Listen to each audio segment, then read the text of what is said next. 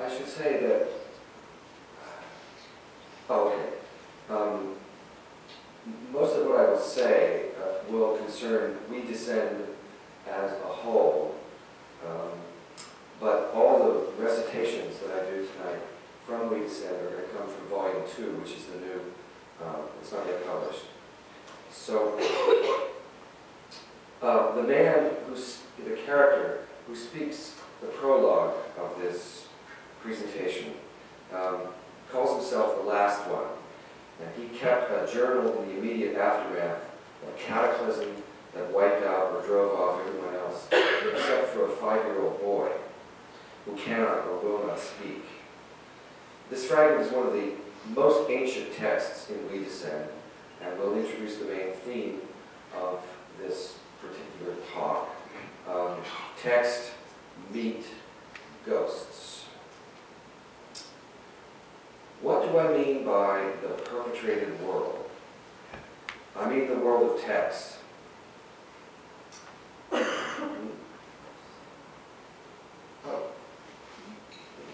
That's what I did.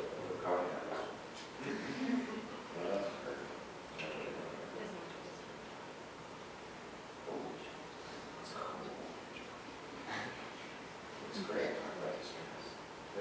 Okay, this is good. I won't touch anything. What do I mean by the perpetrated world? I mean the world of text. Our real life crammed into little suitcases made of words, so the ghosts can hijack them away from us poor slabs of meat stuck in the here and now, without our permission, to anywhere the ghosts need them to be, for purposes beyond our ken. Well, not anymore. The ghosts finally overwhelmed us, the system went chaotic, and then the whole thing, text, meat, ghosts, just blew up. I'm living in the steaming crater of their self-immolation, along with that brave, beat-up, but unbroken little boy, who knows better than to speak to me, keeping his ghosts to himself if he has any. And so far, I miss nothing of that perpetrated world, and feel nothing but relief that it's gone. That boy's silent company is more solace to me than a million texts could ever be. And our brief friendship has given me the courage and the cussedness to keep fighting off what's left of my ghosts until I am brought down by the noble failure of the meat. The peace that engenders is beyond price. I'll try to explain what I think the Last One means by the ghosts a little bit later. But first, let's hear from a much gentler soul known only as the scholar, whose writings are the first to appear in the default reading of We Descend. The central event in the scholar's life takes place at a convention like this one, where he presents a report on his research to his colleagues. I hope everybody recognizes themselves in the picture. Naturally, he hopes that his findings will have an impact on his community, but he gets more than he bargained for. No sooner does he finish his presentation than he is hauled before the ruling council. His work is confiscated, and he is forbidden to talk about it to anyone ever again. The electrifying material he presents to his peers is his discovery of the previously unknown testament of one Egderus, a humble scribe who lived some generations before. Egderus' work leads to even older materials, an archive of writings created sometime deep in the unfathomable past. The problem with these mostly fragmentary texts, if they're even legitimate, is the proposal that they put forth that the ancients, whom the people of the scholar's time revere and worship as deities, were not gods at all, but in fact were mere mortals like themselves, denizens of a vast, magnificent civilization that they themselves destroyed out of foolishness or negligence or something worse. This disrespectful portrait of the ancients may account, at least in part, for the brutal response to the scholar's pocket slideshow. Or it may hint at even darker reasons for suppressing his work.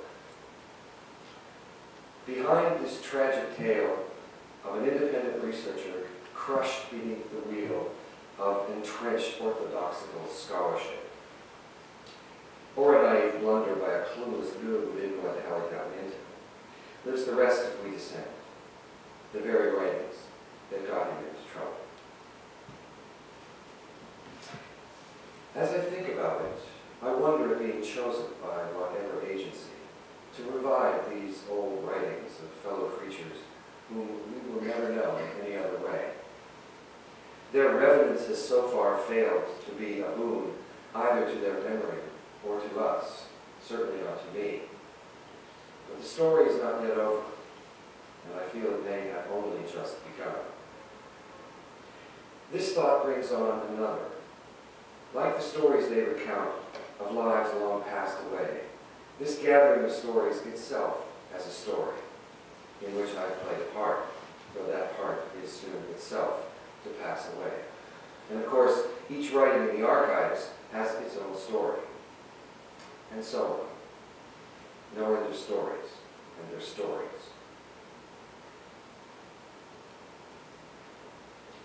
The story and structure, speaking of stories, of We Descend can be sketched in pretty easily. A scholar discovers Egderis, who retrieves the ancients.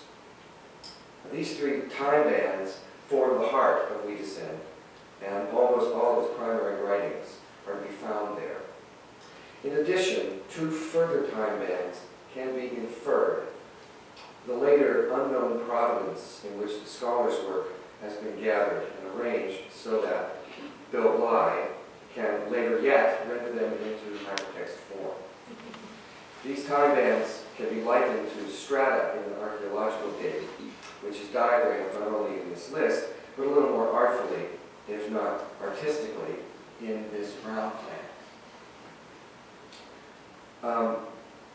In this schematic of the dig, and by the way, this is an interactive map. You just click on any one of these things and it opens up the writing that it represents. Concentric rectangles show the descending strata of time. So the darker the rectangle is, and also the smaller, the further or the deeper into the past it is. And the further down it is, that is to say, closer to the center, the older the artifact. In this case, a primary writing, which is represented by either a green or a blue box, and I'll explain that color coding in a minute. Starting on the west, which is the far side from here, a lighter colored adornment is laid like a ramp down into the hole, and it encloses scholia, or commentary, in dark red boxes, each one of them is placed over top of the time band to which the writing that it refers pertains. This interactive map is part of the orientation pattern that is afforded to the reader of We Descend. Now, I have two constraints to enumerate. First of all, We Descend is what we used to call an exploratory, not an instructive hypertext.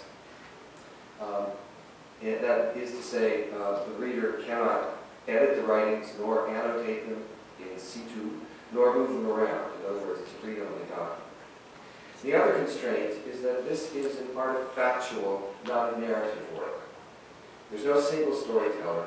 There are many, and some of whom comment upon and even contradict each other, so that the whole story comes to be understood more or less as we experience life, piecemeal and parochially. And this understanding rewrites itself every time the reader encounters a new text or returns to a writing previously visited.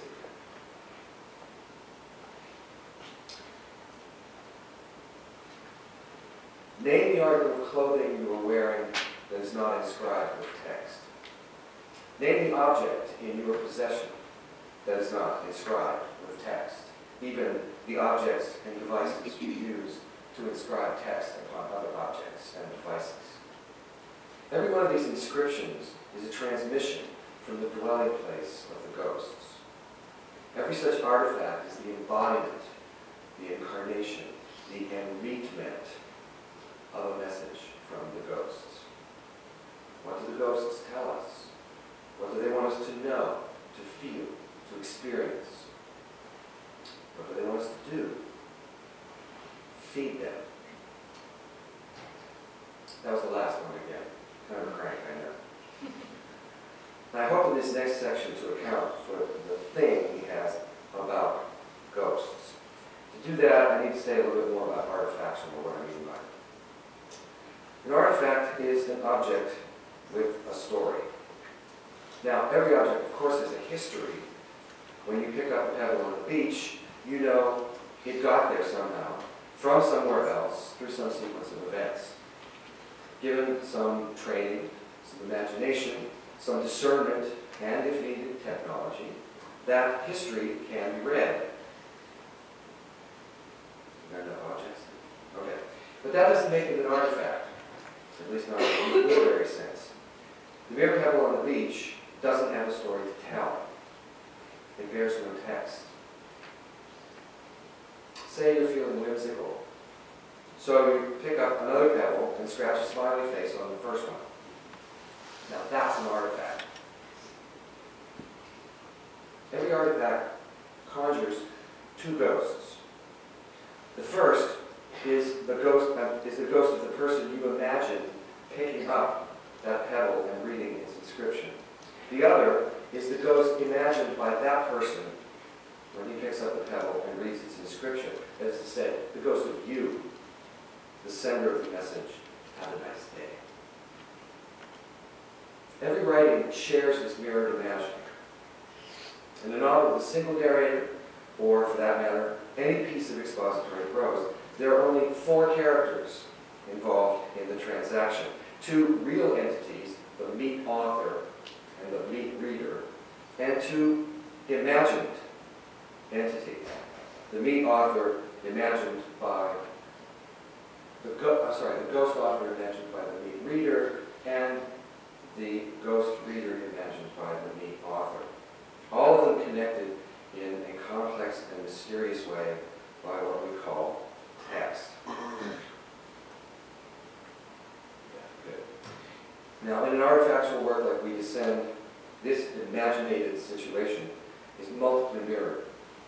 You read not only the inscription on every artifact, but also the ghost of the reader imagined by its author. And you do this with multiple writings by multiple authors. This sounds like a whole lot of work. And without doubt, describing it certainly is. But keeping track of these complexities in your mind is child's play. We do it without thinking every time we listen to a story or tell a joke. It's when you want to talk to someone who isn't right there in front of you that the difficulties arise, because then you must resort to text. And text conjures the ghosts who may have other ideas.